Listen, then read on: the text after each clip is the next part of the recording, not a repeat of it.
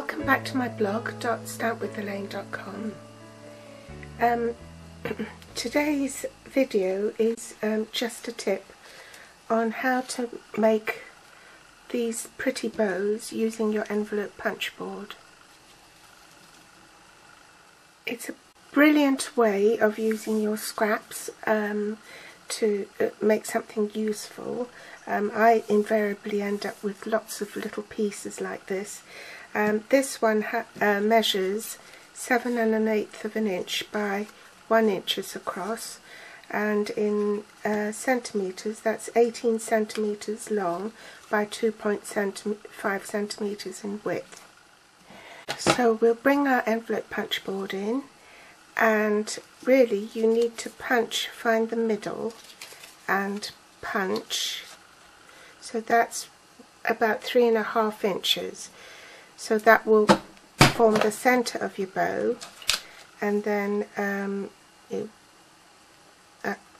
we'll punch again at 1.5 inches, flip it over,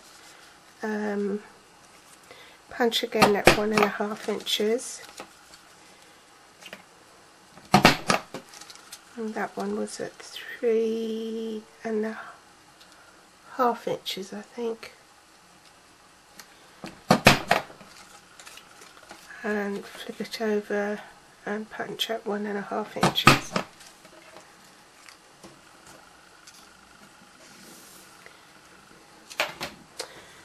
So then you end up with a piece that looks rather like a bikini, I suppose.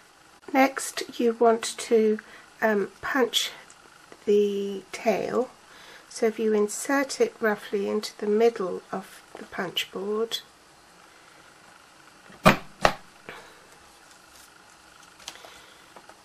it will punch the tail. So really, when you're making these bows, you can't have the paper too wide. The widest you can go is about 1.5 inches. Then you get your bone folder and just curl the bow a little bit.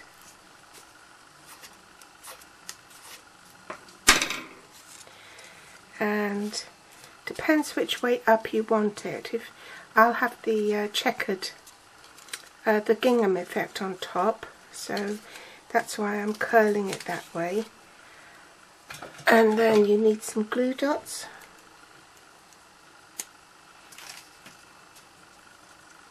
And you put the glue dot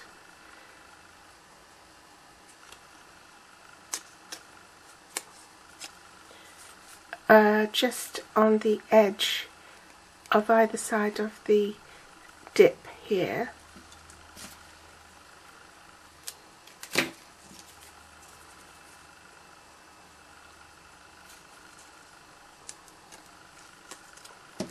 And then you just marry it up.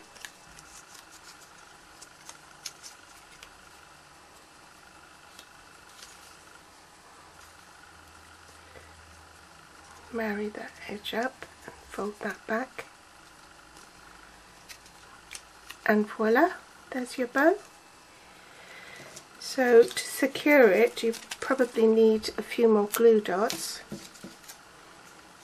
so I want one in there.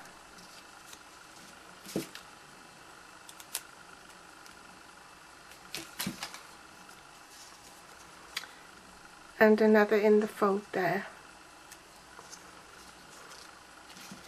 How quick and simple is that?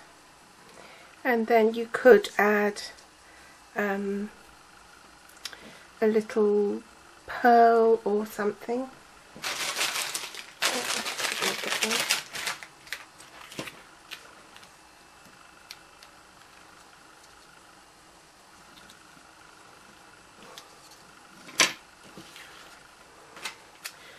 So that's my tip for today. It's pretty bows that you can make in the twinkling of an eye using your envelope punch board. Thanks for watching. and come back for more inspiration next time.